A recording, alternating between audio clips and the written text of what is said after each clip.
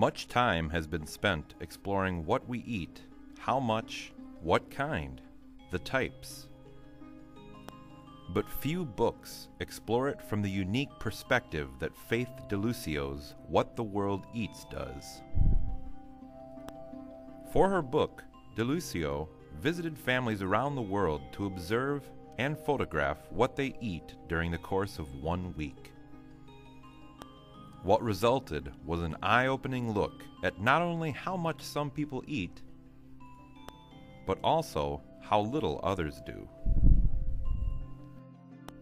The book begins by exploring the realities of our current eating habits. DeLucio points out that many of us are still eating on the 3 square meals model.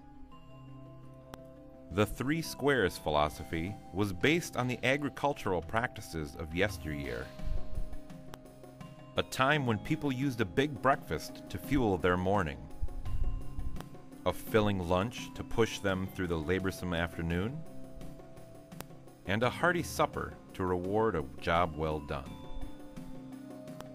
I don't know about you, but I certainly don't do enough physical labor to warrant all that food energy. The next point she focuses on is where your food comes from. Do you know where the bacon from your breakfast came from? How about the grain used to make your cereal? Modern supermarkets rely on an elaborate transportation system to get food to us. You have to know that those bananas you're enjoying aren't coming from anywhere local.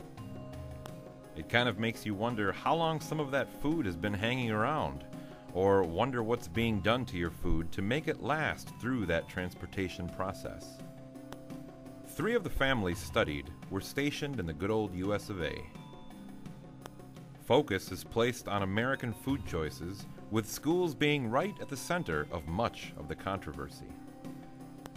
Until recently, schools allowed vending machines that sold sugar-laden drinks and snacks. In fact, some schools have more soda machines than bubblers. Next, we move to the land down under, the Australian outback, a place where slaughtering animals and eating them that day is commonplace. A practice that may draw a couple of disgusted looks, but stop and think. Do you know where the meat you eat comes from? How much processing is involved? Are there any chemicals or hormones added? How long has that animal been dead? We come from a hunter-gatherer lifestyle, yet we can't even hunt without a license. Now we almost have to rely on the stores. Think about it. Could you live without the grocery store?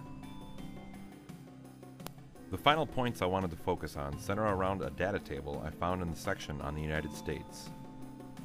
Did you know that annual meat consumption for the average American is 270 pounds? How about that the average caloric intake is 3,760 calories when the recommended daily intake is actually only 2,000? Or how many McDonald's are there in the United States? Would you believe 13,500 and counting? What the World Eats certainly had a clear purpose. DeLucio does not hide her disgust with the eating practices of our nation. Nor does she smile upon the way that we rely so heavily on the supermarket. Her purpose, I believe, was to open our eyes to these 2 points, as well as to suggest that we don't need all that we eat to survive happily. I really enjoyed reading this book. Not only were the family photos a unique idea, but they made me think about my own eating habits. I also felt the data shared in the book was valid and shocking in some cases. If you too would like to have such an experience, pick up Faith DeLucio's What the World Eats. Thank you for listening.